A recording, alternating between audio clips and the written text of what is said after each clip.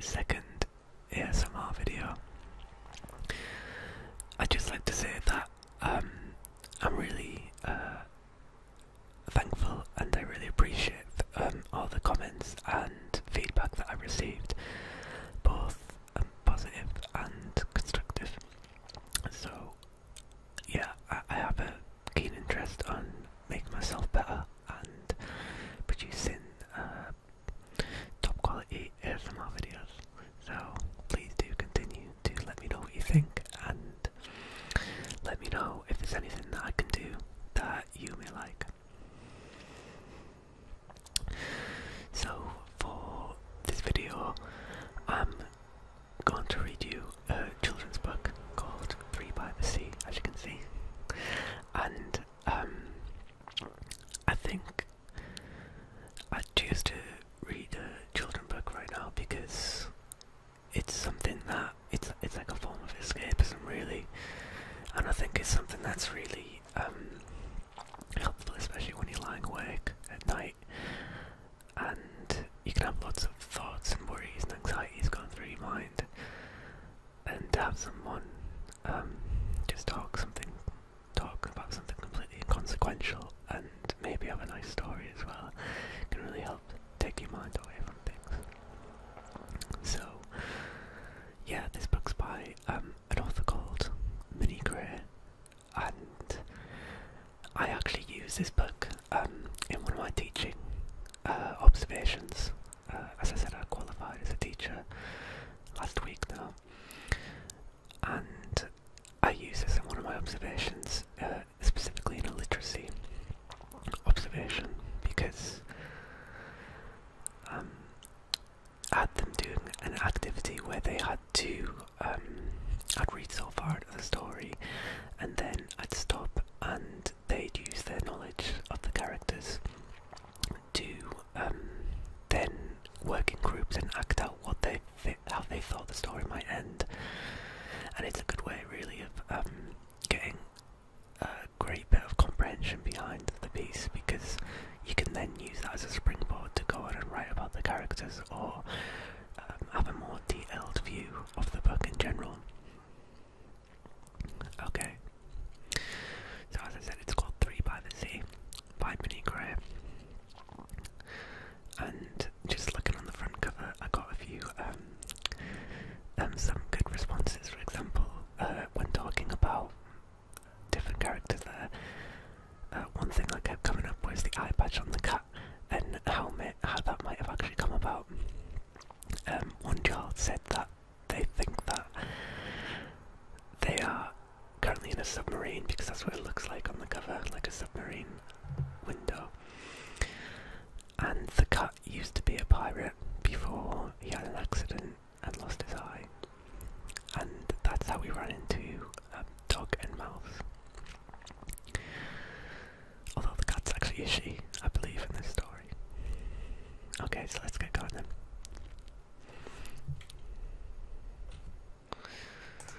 Okay.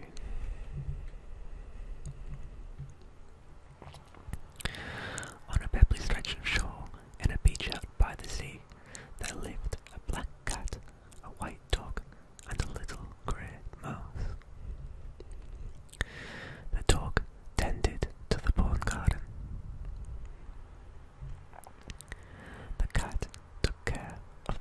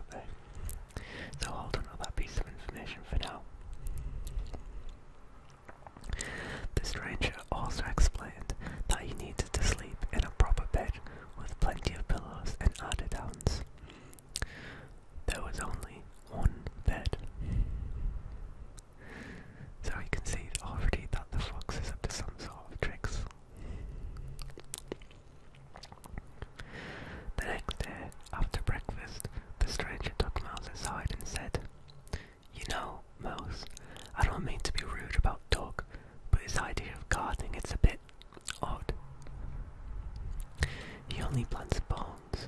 Who wants the bone garden? Where are the flowers? Where are the vegetables? Where are the herbs?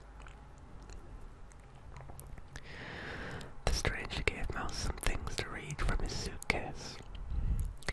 So here we've got Cooking with Herbs book, Food Travel Around the World, and a little calling card saying it's easy, breezy, and hot and cheesy, and a bit of time as well. Now, when I did this lesson with my class, we'd actually just been exploring herbs, the use of herbs in science and in DT. So it was good to make that link, that kind of cross-curricular link between lessons.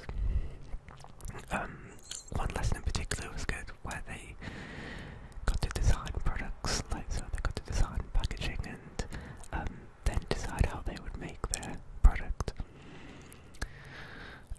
with the use of herbs. So it's always good as a teacher, you need to kind of think on your feet quite a bit, and it's always good to just try and include things whenever you can and try and make learning holistic really, and everything should try and have a link. Well, not everything, but as much as possible, so we can make those connections, those neuron connections in our brain. After lunch, the stranger said to Dog, "Dog, while you've been busy digging in the garden, Cat has been doing the housework. Come and look at Cat doing the housework." Said Dog.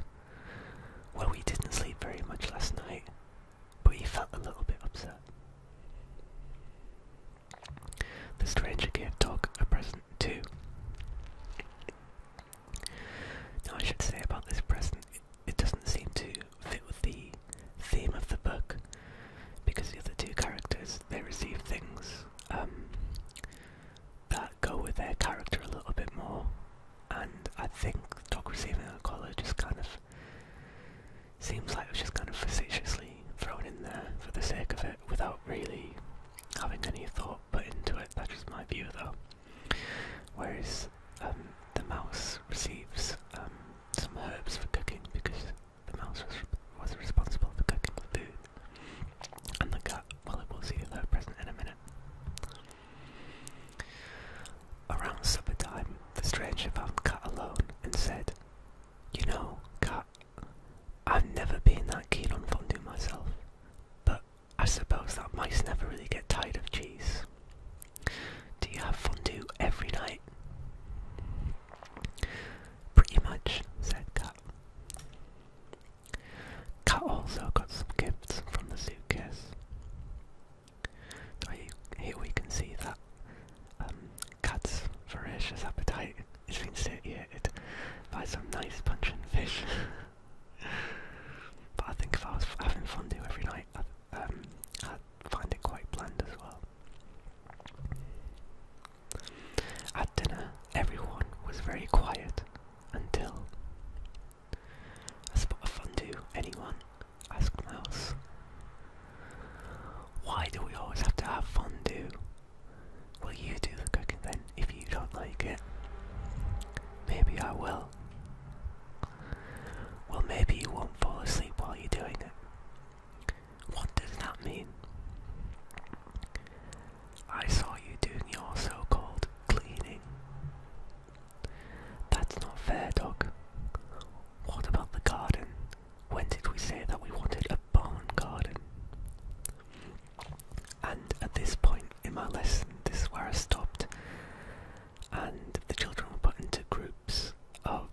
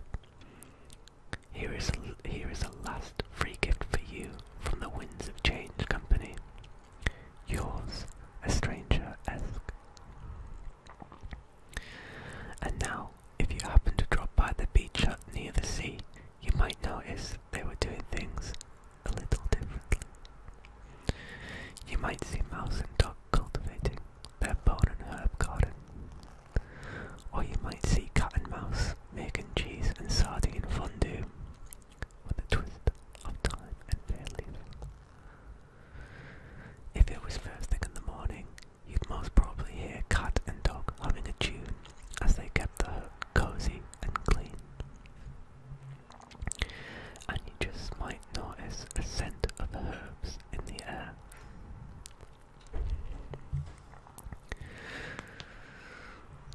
So, it kind of has a twist ending in the sense that the traditionally trickster type fox was not the antagonist that we anticipated and turned out to seemingly know what he was doing. Although for me, I find this, the message in the story to be a little bit confusing, because the fox, well, as a character himself is actually quite complex, but before I get to him, I'll say that at the beginning we could see that they all lived together in harmony, and it wasn't until Fox came that they found that they actually weren't happy. But that doesn't seem to make much sense, because if you're happy, then you're happy. But then obviously there is the side that these may have been things that went unsaid, and Fox created a opportunity to confront these issues. Yeah, so I suppose Fox could be thanked in that respect. But in the same breath, it did take a near-death experience to draw these characters together. And Fox seemed